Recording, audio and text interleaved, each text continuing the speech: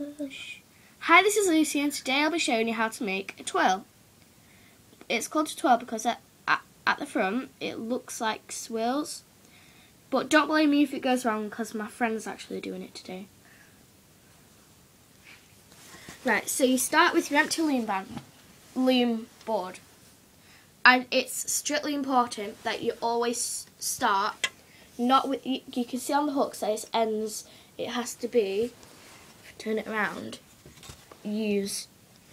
So my friend's actually going to do it as use, so you're going to see it as ends, right? So first you get your bands and you put it all along here. Just watch it. Along the middle, along the side, it doesn't really matter. Pink wasn't the best colour because you can't really see it against the floor. Right, so you just, I apologise if it's a bit blurry or wobbly. It's because my friend is very, very, very fast and you can hardly see the pink along it. But you could see that. Yeah, like that. I need one more like that, just move your finger. Right, yeah, like that. So yours should look like that. And now you get your hook and you press it all down. Very simple.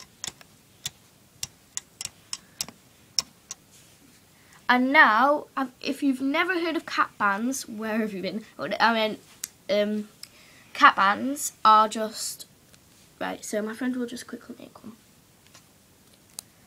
Right, that's the way she does it. I do it with one finger, so all you need to do is wrap it round twice and then put it on there, like that.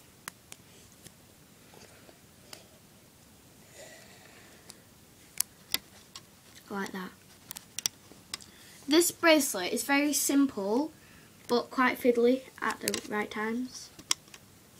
So it's quite advanced but very easy for, you know, beginners.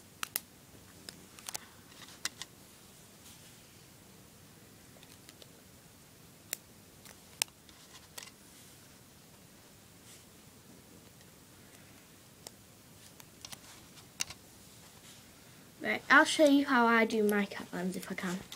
Right, so you get the cat band and then you just twist it.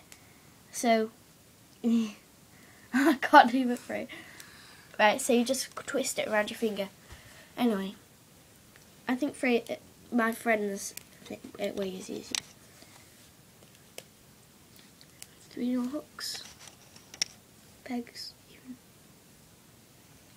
So you put it on every band, so every hook along it.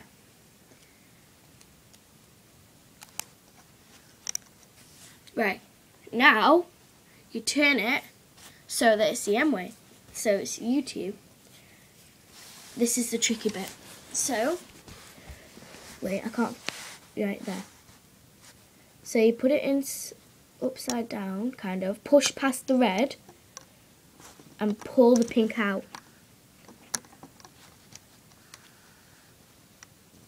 Pull over and then hook over the other one. And then push past the red, pull pink out and push over.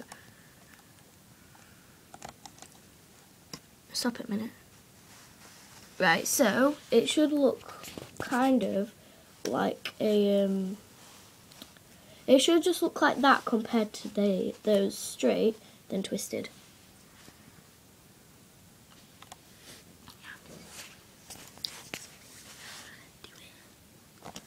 So push past the red, pull pink out and hook over the next hook.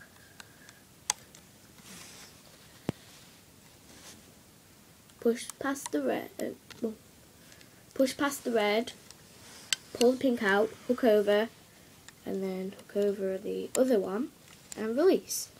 And then you do the same until you get to the end. Then you pull it out, so I'm not going to go to that yet, because that's a tricky bit. Not the tricky bit. Definitely not the tricky bit.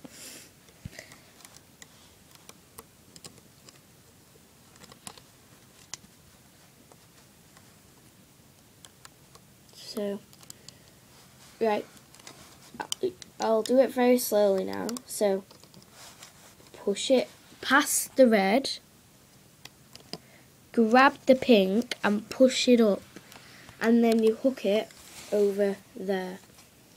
So it should look like this.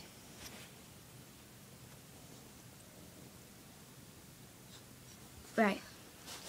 Now, I'm going to show you how to pull it off. Can I pull it off? Fine.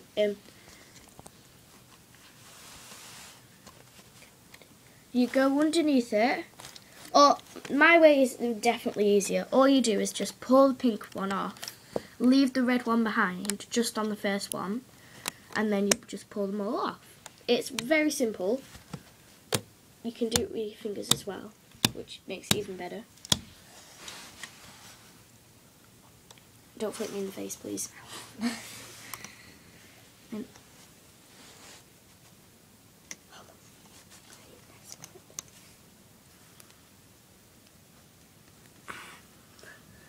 Whatever you do, do not let go of it.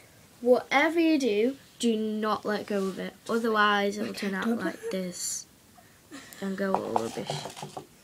I should have told you that at the beginning, so you didn't when you got to the end.